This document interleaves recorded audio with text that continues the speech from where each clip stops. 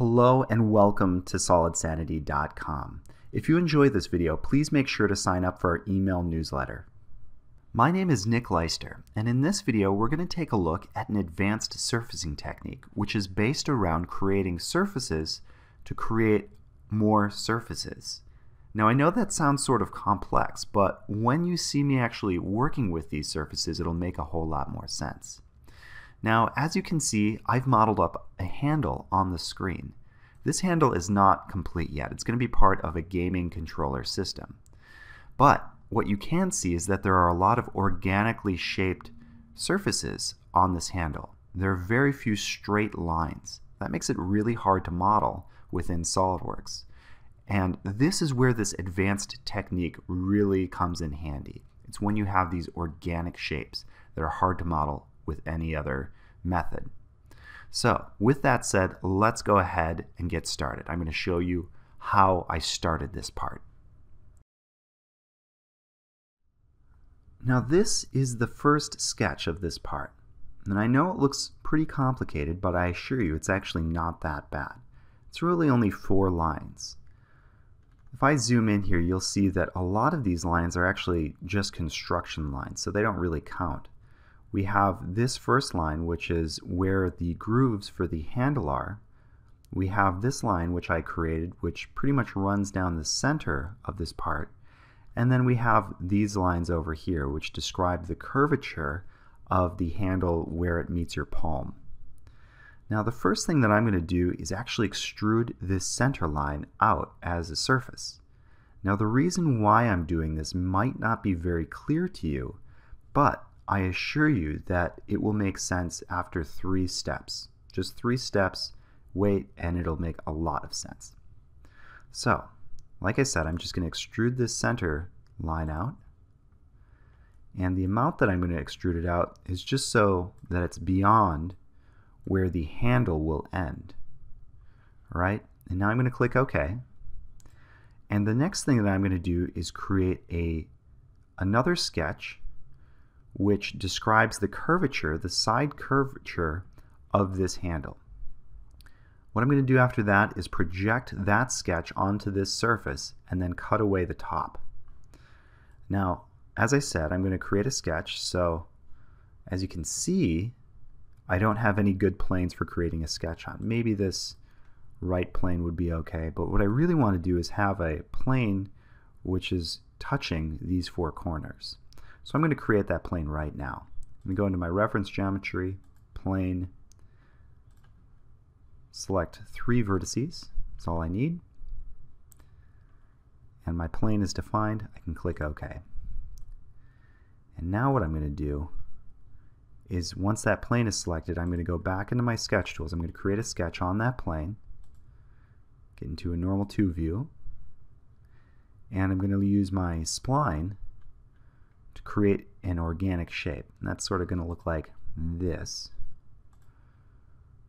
This probably isn't exactly what I had in my previous thing here, but you get the idea. It's just a shape. It's an organic shape. And again, this is the side profile of the handle. I'm just going to make it look like that. And then click OK. And now once I exit this sketch, what I'm going to do is project this sketch onto this surface using a split line. To do that, Features, Curves, Split Line. I'm going to project this onto these faces. And once that's split, if I don't like the actual curve or anything like that, I'll show you. I can actually just go back in at any time and edit that sketch. And then everything's good after that. I'll just sort of move it around. I actually need to show that sketch. Do this. Just move it up or down. And the geometry will update to reflect that change. And now what I'm going to do is just delete these top surfaces right here. So I'm just going to go Insert, Face, Delete. I'm going to delete these guys. The next thing that I'm going to do is create something called a ruled surface. Now, the ruled surface command is generally used when designing plastic parts to find where the tooling split is going to be. But we're going to use it for a different reason here. You'll see why in just a second. In order to use the ruled surface command, simply select it from up here and then select the edges where you want the surface to be. In this case, it's going to be all of these edges. And it doesn't really matter the size of the surface right here. That's going to be irrelevant. In fact, what we're going to do is we're going to actually delete all of these surfaces in the end. These surfaces that we're creating now are really only reference surfaces for our geometry later on. Now with this said, once I get this surface in here, we'll click the OK button, and now we have this ruled surface which is at all times normal to these surfaces down here but connects at the ends right here.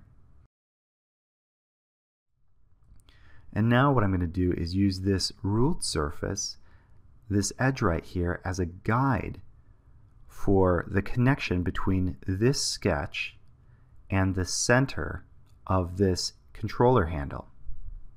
Now, in order to do this connection, we could potentially use a surface loft, but I like to use the boundary surface, which is very similar to the surface loft because it has more controls. It's actually a more powerful tool. And so what I'm going to do is just enter into the boundary surface command. And the way that the boundary surface command works is that there are two boxes, direction 1, direction 2. You simply select the curves which go in direction 1 in this box and then select the curves which go in direction 2 in this box.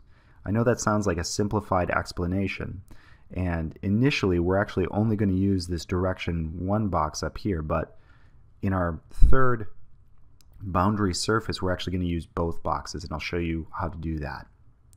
So the way that we're going to create our surface is by, in this box, selecting this edge right here and then this sketch right here. Now this is going to bring up the selection manager. I just want this segment of the sketch, and I'll click OK. And then it creates pretty much a straight line between these two entities. Now this is where this ruled surface is really going to come into handy, because I know that along this edge I want this section to be tangent to this surface. And so what I'm going to do in this box is select tangent to face. Now this doesn't always update very well, so sometimes you actually have to go in and reselect it. There it goes. So now this face is tangent to this ruled surface right here. And over here what I'm going to want to do is select normal to profile. Again, that didn't look like it really took. I'll try that again. Normal to profile. There's two ways to do the exact same thing. You can do it over here, or you can do it from within the viewport. Now this is really important because this plastic handle obviously is going to be made out of plastic. Now in order to create this plastic handle there's going to be a tooling split, and in order to get it out of the mold there needs to be a draft on the part.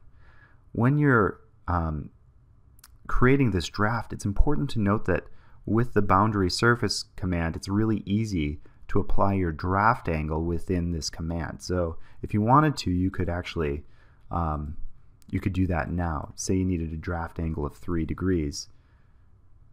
That would make that draft angle at 3 degrees. But for this particular part, I'm just creating it just to show you what it's going to look like, so there's no need for a draft angle. And now I'll click the OK button. And as you can see, we have our first finger groove right here. Now I want to point out that there are probably a few different ways which this finger groove could have been modeled. What you saw me do probably isn't the most efficient method for modeling that finger groove, but it's really quite robust, even though there are 3 features which pretty much sit on top of this feature right here. If I wanted to, I could actually move some of these surfaces. I'm going to try to do that now. And what you'll notice is that this should rebuild pretty quickly. So it's a really robust way to work.